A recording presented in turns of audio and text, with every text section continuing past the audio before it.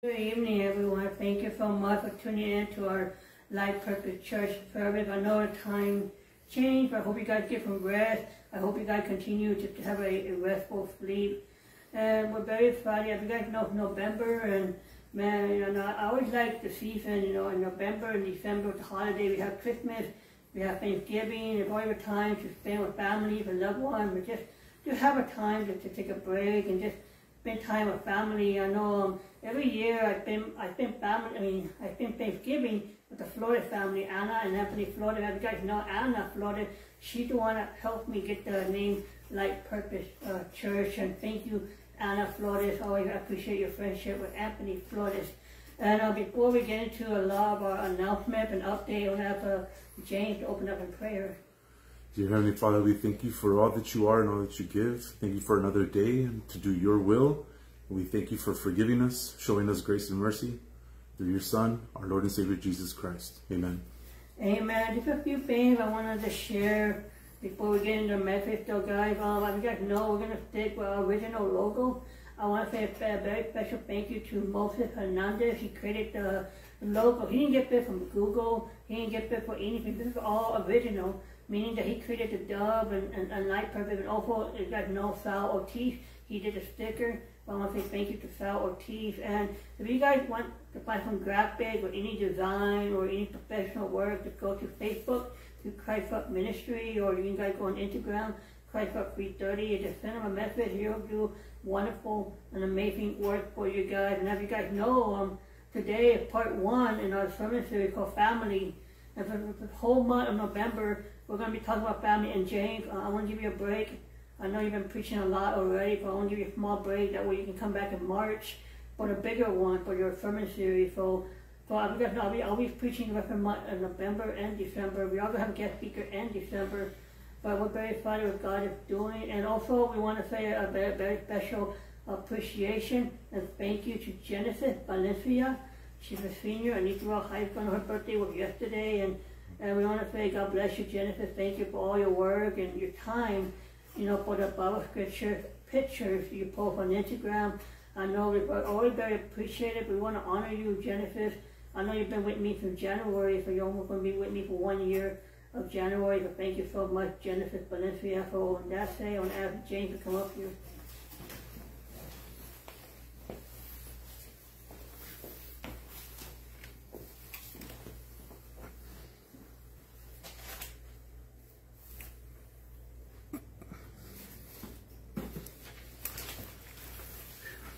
Alrighty, welcome to Life Purpose Church. Once again, my name is James Chavera. It's a pleasure to be here. Thank you, Brother Jared. Jared asked me to speak about family. And I know it's a sensitive topic. It's a good topic also. The title of my message, I'm going to call it The Ripples We Make. And I'm going to go over a couple points. So the first one is going to be, I'm going to ask the question, is there a head in your family? Is there somebody that's that godly person that's running your family, that's in charge, that's always, going to the Lord when, there's an issue or there's a guidance that needs to be done? Is that person there? It can be your father, mother, whatever the case is. It's supposed to be the man of the house, the father. But, I'm asking that question if that person is there. The person that in the Bible that I'm going to bring up, it's one of those, he was a priest. His name was Eli. He had 2 sons named Hophni and Phineas. And I bring up Eli because he was a priest. He was in charge of a place of worship, and he was also in charge of his family. He had sons that he made priests as well, that served the Lord, and they went into that same area. They were priests like their father. So I wanted to say is, did Eli do as the Lord commanded? If you look at scripture in 1 Samuel chapter 2, verse 12, it talks about Eli's sons. Eli's sons were scoundrels. They had no regard for the Lord. So these two priests, they weren't doing the offerings correct. They were taking what they should not have been taking, that should have been given to the Lord. And I don't think that Eli was giving them the bad example. I think he was a godly man. And later on in Scripture, he comes in contact with Samuel as a young man, and the Lord he gives Samuel a prophecy about Eli and his family. And Eli is asking him, what did the Lord tell you? Doesn't matter what he said. I need to know. Don't lie. Let me know. I'm paraphrasing there. And, basically, Samuel tells him that, God is going to eliminate your line, your family, because of, the way that your sons are acting, and how they're, taking care of themselves. So I'm going to go to my second scripture. It's called, 1 Samuel chapter 2, 25 to 26. If one person sins against another, God may mediate for the offender. But if anyone sins against the Lord, who will intercede for them? His sons, however, did not listen to their father's rebuke, for it was the Lord's will to put them to death. And the boy Samuel continued to grow in stature and in favor with the Lord and with people. So basically, that was Eli rebuking his sons. And that's the Lord in Scripture saying, I'm going to remove you, and I'm bringing up Samuel to replace you. So Eli had all the chances. He was given that prophecy. And in my belief, did he shrug off the Lord? Did he do all that he could to correct his sons, to be that example, to put them in the straighter path that they were falling away from? So his sons chose the easy, selfish way. And, there's so much that parents can do with children, or with any family member. You need to do all that you can. Like I said, I don't feel Eli did that. I think he just shrugged it off. But you need to do all that you can, and then the rest, that's the Lord. The Lord is going to come in, and he's going to take care of the rest for you. So the last scripture that I'm going to go over about Eli is this. So therefore the Lord, the God of Israel declares, I promised that members of your family would minister before me forever. But now the Lord declares, far be it from me, those who honor me I will honor, but those who despise me will be disdained. The time is coming when I will cut short your strength and the strength of your priestly house, so that no one will reach old age, and you will see the distress in my dwelling. Although good will be done to Israel, no one in your family line will ever reach old age. Every one of you that I do not cut off from serving at my altar, I will spare only to destroy your sight and sap your strength. And all the descendants will die in the prime of life. So here, God is removing, he's removing this issue that he brought up to Eli. He gave Eli every point, every chance to fix it. And like I said, I believe that Eli just shrugged it off, and he did not set that example for his sons. And so the next point that I'm going to make is, are you being an example, a good example to the people in your family? And the best example that I'm going to give is, by loving. That's what Christians are known by, is the way they love. And the question, or the topic that I want to bring up, and I'll go back to Eli real quick, is how can you love something if you ignore it? Like Eli was ignoring the Lord. Like, how can you do that? So if you have, everybody has that family member that doesn't seem to be, in there paying attention, not really trying, but, you still need to love them. You need to try and guide them. You need to do all that you can. You need to show that love. You don't give up on people that you love. And the scripture that I'm going to go to next, it's very common. Everybody knows it. It's 1 Corinthians 13, 4 through 7. So love is patient, love is kind. It does not envy, it does not boast. It is not proud, it does not dishonor others. It is not self-seeking. It is not easily angered. It keeps no record of wrongs. Love does not delight in evil, but rejoices with the truth. It always protects, always trusts, always hopes, always perseveres. A brother of mine from church always, he told me when I was going through tough times, replace those main words with your name. Like James is patient, James is kind, James does not envy. He always told me to do that when you're not in that loving mood or that area. Like put your name in there and think about that scripture and really meditate on it and see where you're at. And if you really want to help out that family member or show them, if they're not followers of Christ, that's the best way you can show them is by, that example right there in 1 Corinthians. You show them that you're patient. You don't get angry like it says in James, slow to speak, slow to anger, that scripture. You really should, give that example, that aura off.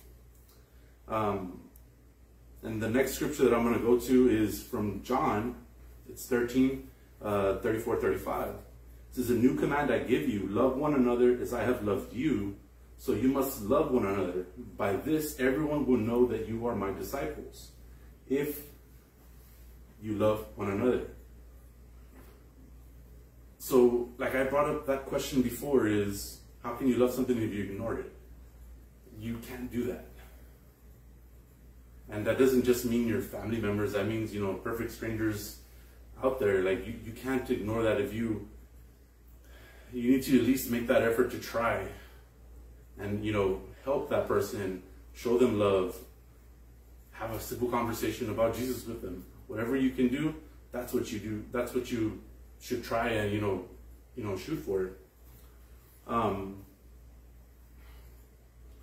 then the other one is love, like it says in 1 Peter 4:8, above all, love each other deeply, for love covers a multitude of sins. That one is a very big one to me. It's always stuck with me, that scripture, because, we're humans, we're not perfect. We're going to make those mistakes.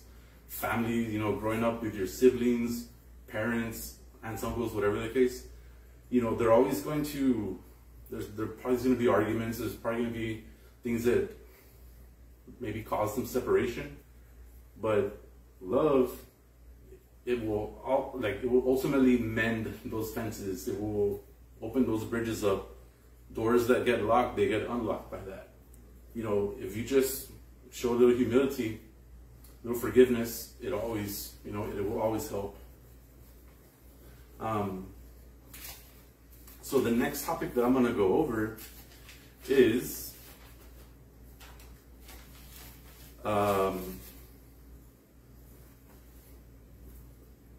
what is family? Like you have two types of family. You have your immediate family, your parents, sisters, brothers, stuff like that. You have another family. It's your family in Christ. That family is, that's the one that people tend to forget about. Life gets so busy. We get so caught up in whatever it is that's going on. We're always going to take care of our family, but you have another family. You have, your brothers from church, sisters from church. You have, that's why you should go to church and serve the Lord. That's the main purpose of that too.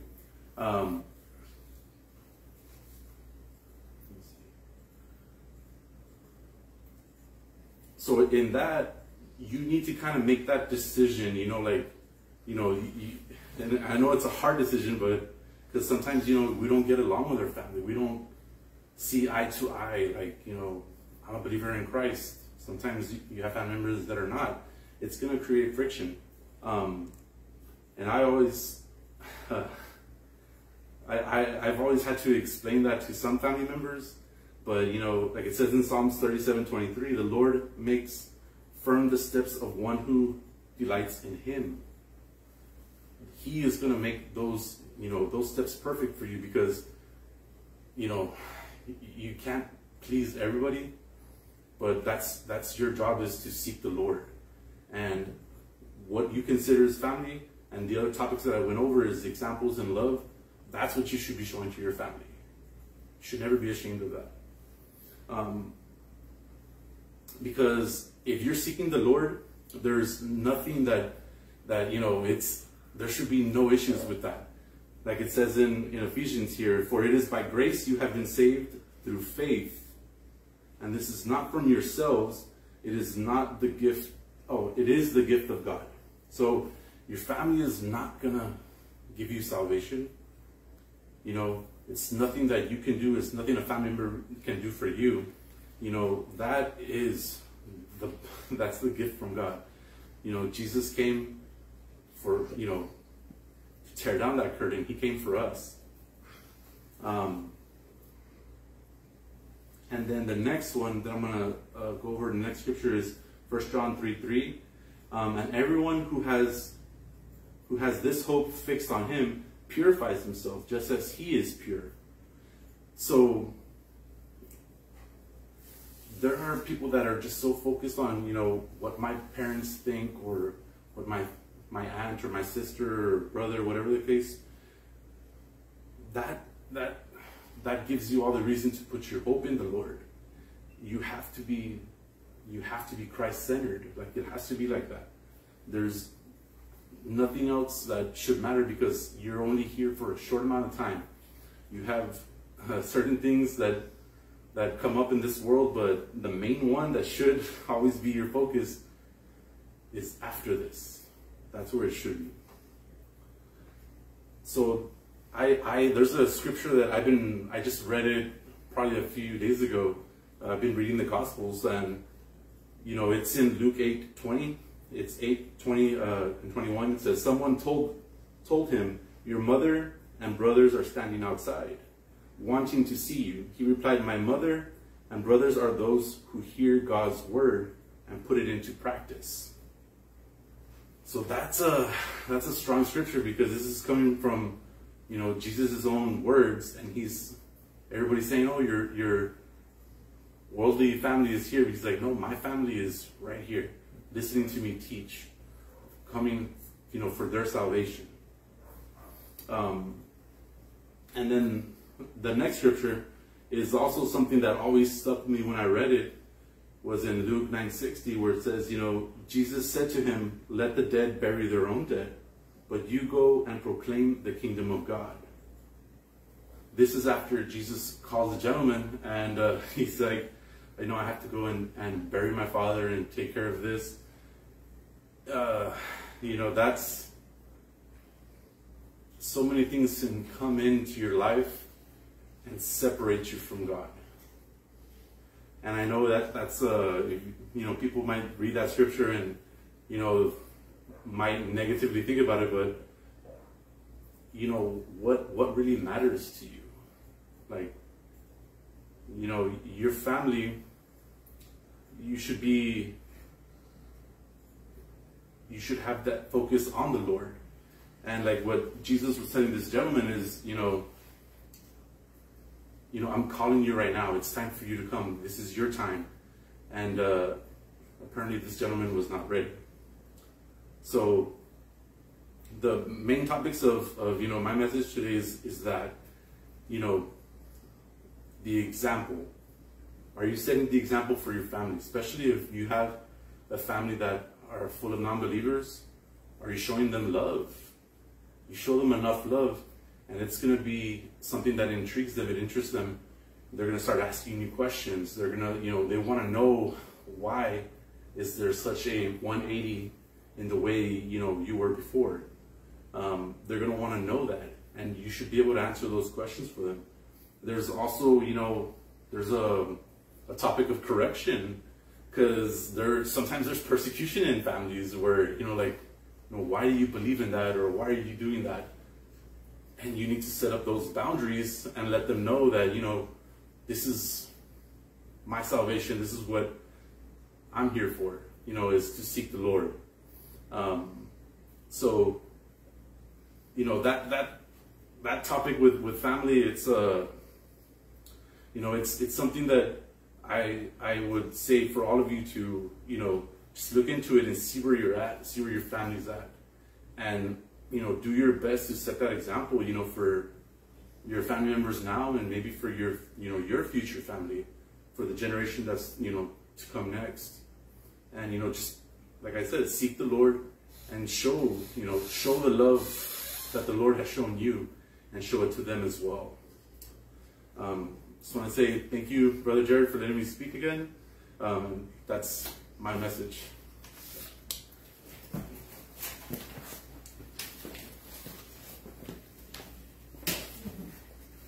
Amen.